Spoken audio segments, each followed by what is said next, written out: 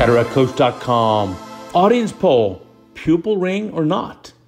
The maximum pharmacologic dilation is about 4 millimeters. Is that enough for you? Now, the patient also uses tamsulosin, also known as Flomax. That's a medicine that helps the patient with his benign prostatic hyperplasia, but it also makes the iris nice and floppy, minimizes tone of the iris, inhibits dilation. You know the routine. Here's the case. I put anesthetic inside the eye. We're going to use our dispersive viscoelastic and try to accomplish some viscomydriasis, just like Osher taught us. Try to inject that right at the pupil margin to expand the pupil, and that looks pretty good. So maybe now we've got a 4.5 millimeter pupil. So let's make our main incision. Now remember, once the viscoelastic leaves the eye, we're not going to have that same viscomydriasis. So there's the main incision. Now let's make our capsulorhexis. The key here is do not make a baby capsulorhexis. You want a sufficiently large capsulorhexis, 5 to 5.5 millimeters. And that means when you do this capsulorhexis here, the edge of it is going to be under the iris. Yes, it's true, you're not going to be able to directly visualize the iris. Now, I get it. You would have used a pupil expander, a pupil expansion ring, iris hooks. We're not going to do that here. I'm telling you right now. You also notice the patient has a peripheral iridotomy there at the patient's 12 o'clock, the left side of your screen.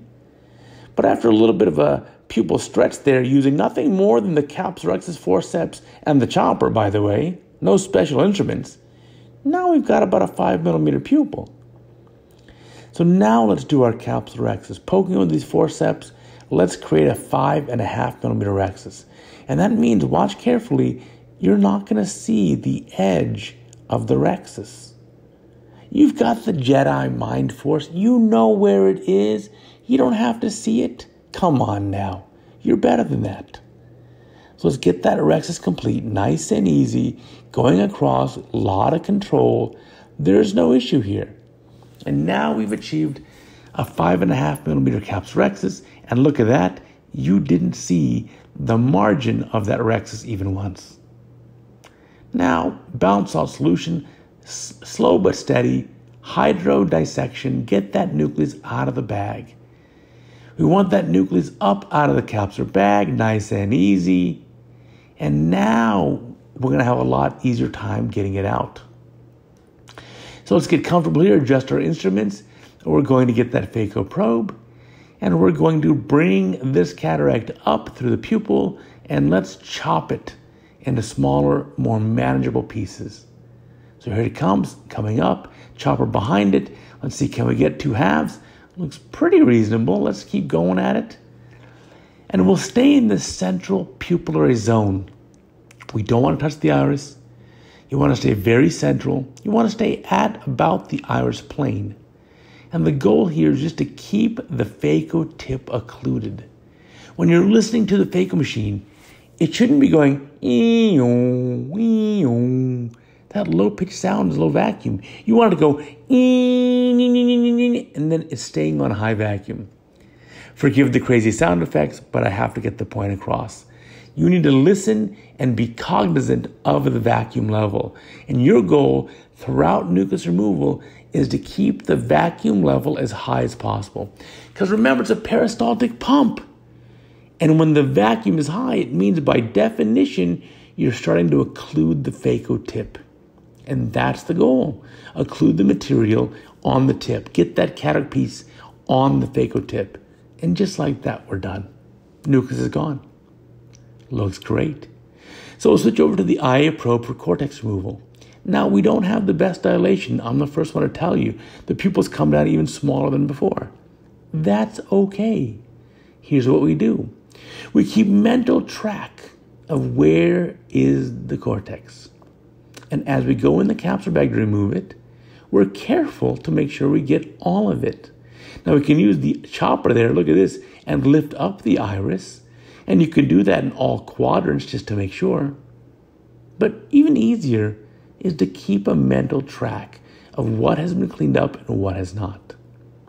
Now, this is not the final be-all and end-all.